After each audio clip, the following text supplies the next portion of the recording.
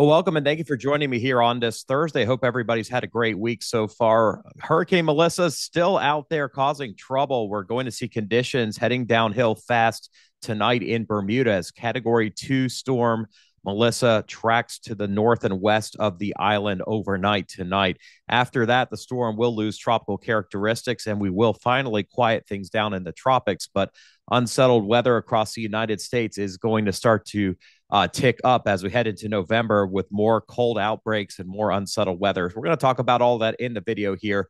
Let's take a look first at the tropics and a look from tropical tidbits at our satellite. Still, we've got Melissa growing in size as she moves northeast at a much quicker rate today.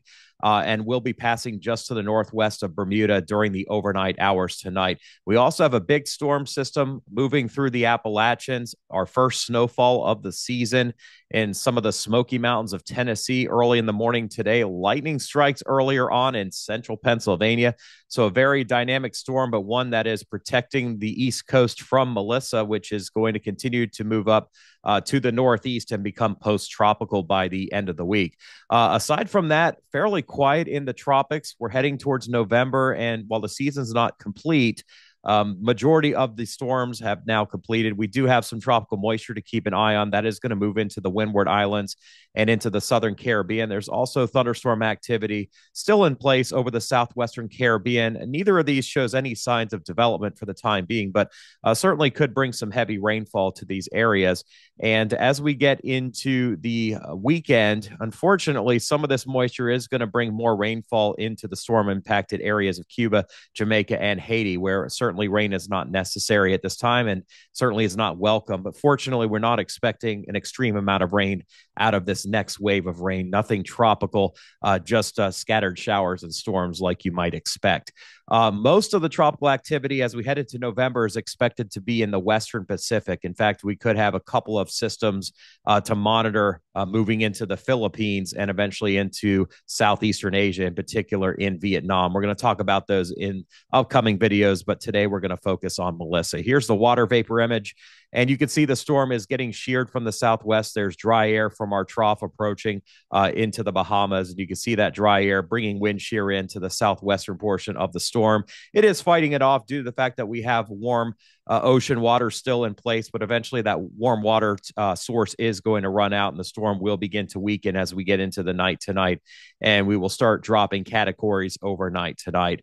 But a larger storm, one that's going to bring some dangerous surf up the eastern seaboard, which is the last thing some folks want to hear because we've had a lot of impacts on the East Coast. Maybe not a hurricane strike, but we've had a lot of coastal lows. We've had large storms come up the East Coast or at least go offshore and cause issues, especially in the Outer Banks, coastal Virginia and Maryland. So another big one here as far as the wave action goes. Now, here's a look at the visible satellite. You can see Bermuda on the map in pink.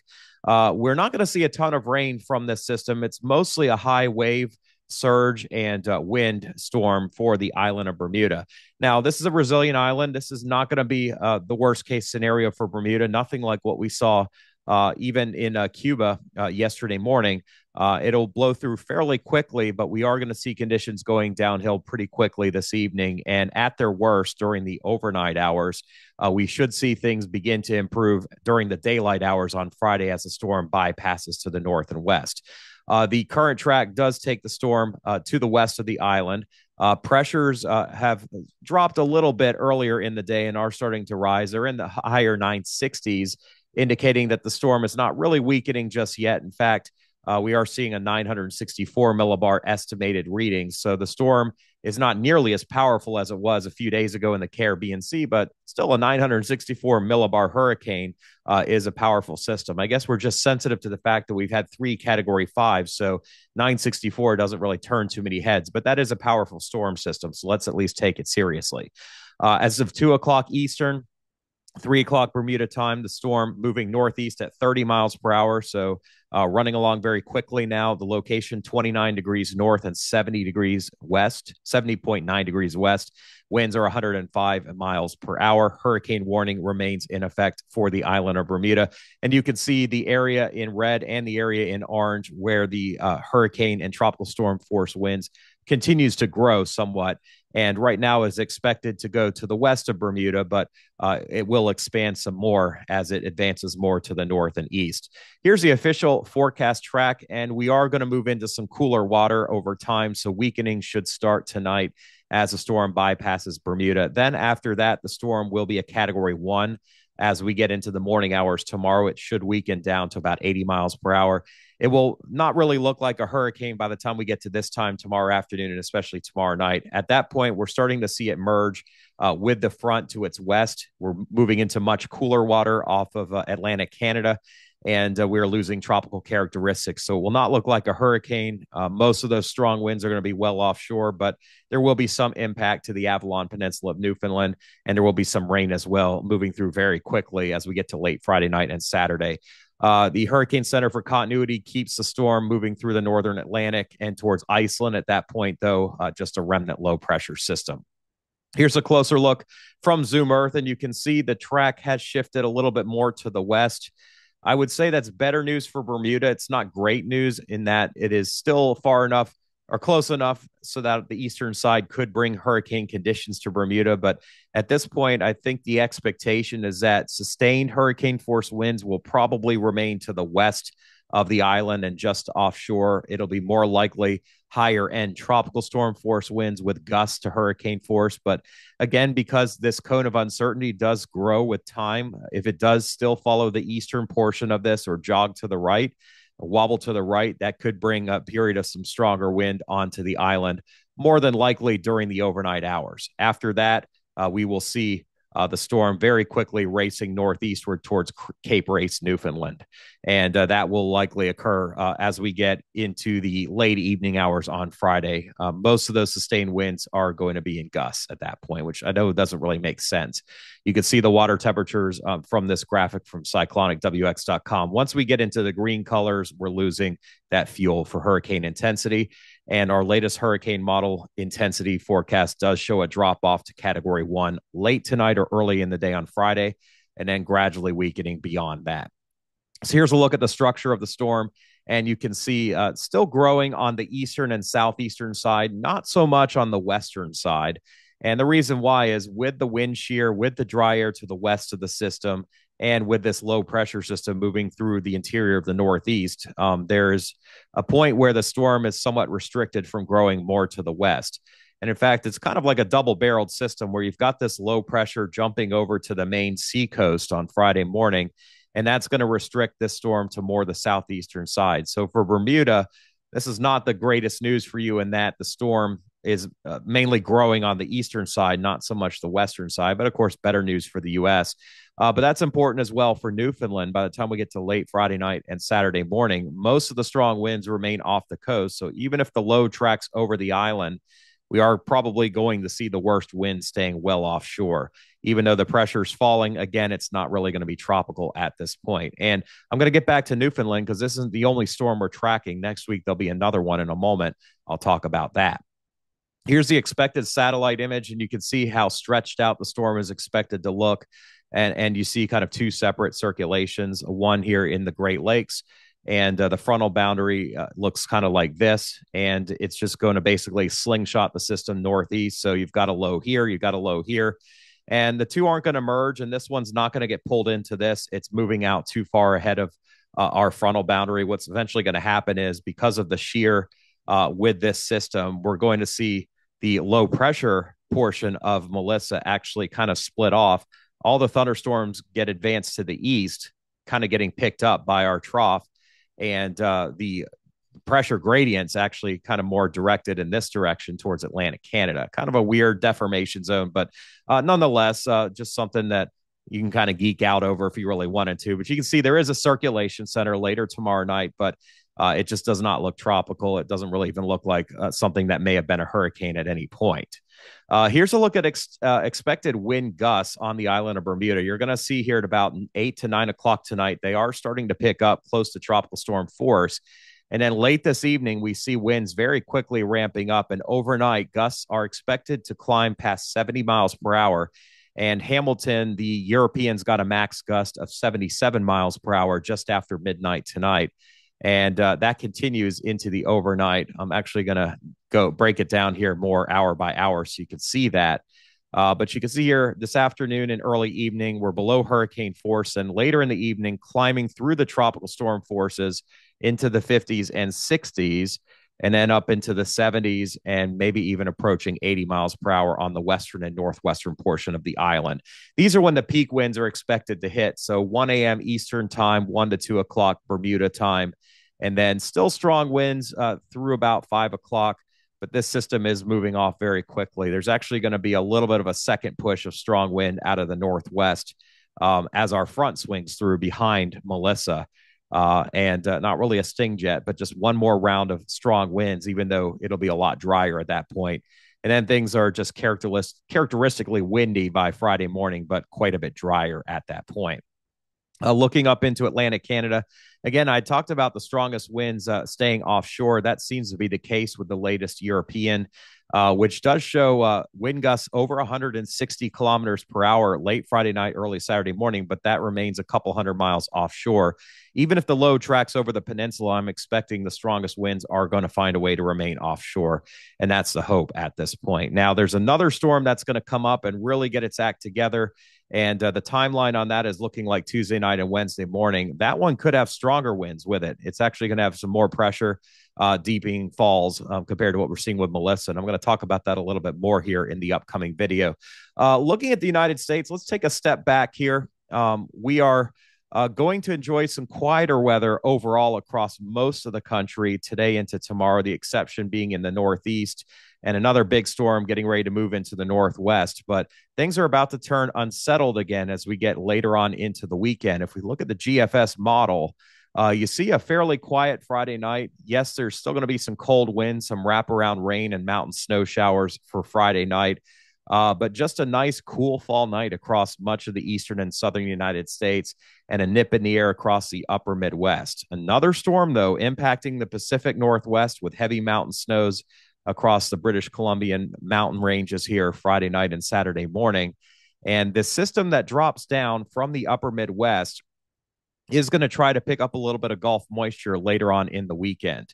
This is not a severe weather setup at this point, but it is going to pick some moisture up, and we could see an area of low pressure try to form in the eastern Gulf. Now, it's not going to be tropical. It doesn't have a ton of moisture with it, but what could happen is we've got a little bit of cold air that gets stuck down in here, and we just see that get wedged into the southern Appalachians. And late Sunday night, Monday morning, don't be completely shocked if we start to see some higher elevation snow once again in the Smokies, maybe near or just outside of Boone, North Carolina, or maybe over towards Mount LeConte, Clingman's Dome, in those areas. However, the bigger impact right now looks to be just off the coast of the Carolinas, where we could see a quickly deepening area of low pressure. And Monday morning into Monday afternoon, we could see yet more impacts coming to the Outer Banks and coastal Virginia. Maybe more houses getting impacted on the Outer Banks because this storm could wind up very quickly and deepen very quickly as it moves off to the north and east.